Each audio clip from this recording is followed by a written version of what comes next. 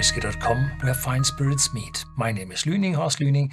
I'm the senior taster of Whisky.com, and today I have the Arran, 25 years old, here in my cask, and it's the year 2023, and Arran was founded in 1995, very late, so 1996 had been the first year of production, and this whiskey now is 25 years old. And it's sad that it contains whiskies all from the first year of 1995. Yeah. The distillery is located on the Isle of Arran, and in former times it contained the name Isle of Arran. Today it's called just Arran. And well, to the 25th anniversary, they brought out this malt, and now we got this bottle. Yeah, the first time here on my cask. I'm very happy to taste that. And it's matured in 35% ex-sherry cask and 65% ex-bourbon casks. And they had a finish in first fill and refill sherry hogsheads. So we don't have the extreme sherry cask maturation, but we have this finishing period. And yeah, look, this box is so well done in contrast to all these other softwood boxes. This is a hardwood box, and there's really value in it. You feel it, how well done it is, and it smells a little bit like not like the oak from which this is made. I think this is oak. Yeah, looks very much like oak. Very good. Yeah, here we go. It's the standard Arran bottle. I like it very much because there's this very small label on it. You can see the liquid in it. This is uncolored, unchill filtered, 46% ABV.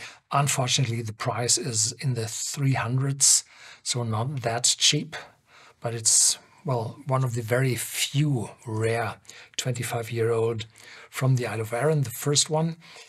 And hopefully in the upcoming years, when they move forward to 1996, 1997, where there is more residual whiskey in the warehouses, then the price might go down a little bit. But if I compare it to other 25-year-olds, the price is quite normal today. Very fruity. Wow. Very good.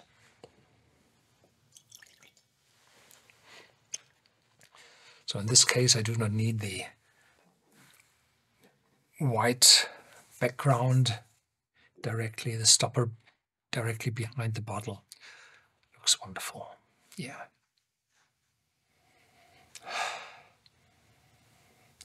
So first is sherry. Figs, sultanas. Then a lighter note, sherries.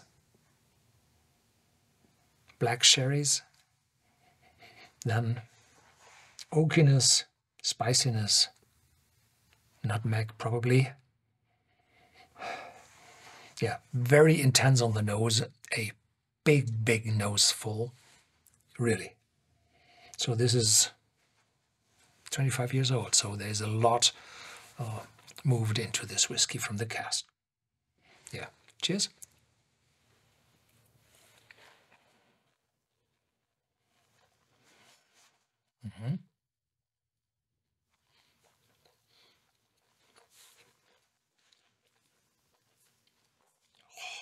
First was spiciness, immediately followed by oranges, but orange peel, little orange zest.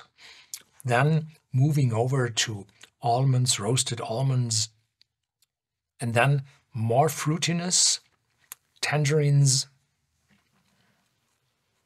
apricot, lighter fruitiness, and then in the background, peppery notes. Yeah. You have to taste a little bit of dark chocolate, nuttiness probably, hazelnut, walnut. Yeah, and dark fruitiness. So this is massive, extreme.